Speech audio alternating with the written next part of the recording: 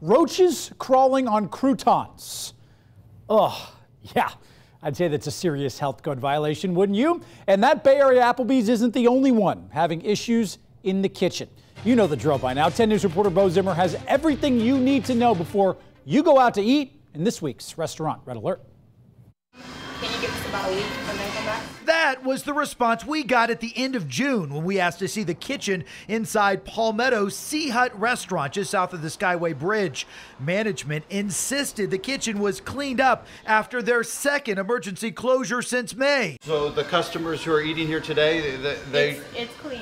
What about all the rodent droppings and some of the larvae that was found in the refrigerator? It's been taken care of. But there's a reason for our skepticism. Sea Hut was temporarily shut down for the third month in a row. The establishment racked up 24 new violations July 10th. Small flying insects on the cook line and near the walk-in freezer. Temperature abuse on the cooked ribs, shrimp, lobster, and shredded cheese, along with rodent droppings all around the dish machine. Have things been cleaned up? I don't know what else. Restaurant staff again had little to say about all the problems. The last time I was here, oh, everything's cleaned up, and now, last week it was shut down again.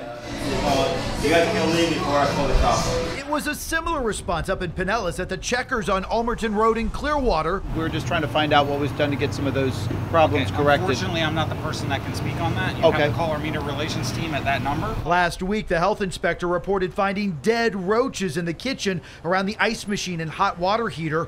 Former customer Shantae Lawson says she's not surprised. When they was handing me my food, I seen like a roach crawling. I told my boyfriend babe, I seen a roach. I don't think I'm gonna eat there no more. But roaches weren't the only problem. The state also reporting moldy hamburger buns and water leaking from the ceiling in 7 spots throughout the kitchen. The water leaking directly onto tomatoes and other toppings for hamburgers. I think it's very unsanitary. And finally to Pinellas Park and the Applebee's on Park Boulevard. Hey guys, we can't have any cameras in here? The state shut this place down July 11th with small flying insects swarming in the kitchen, live roaches in the dishwashing area, and even roaches crawling around on the croutons for salads. Hearing about issues like that, is that a concern at all? Yeah, I'm not ordering a salad. All 3 restaurants have since been cleared to reopen, but without the chance to see inside the kitchen, many of their customers may not be back. Would you give this place a second chance? No.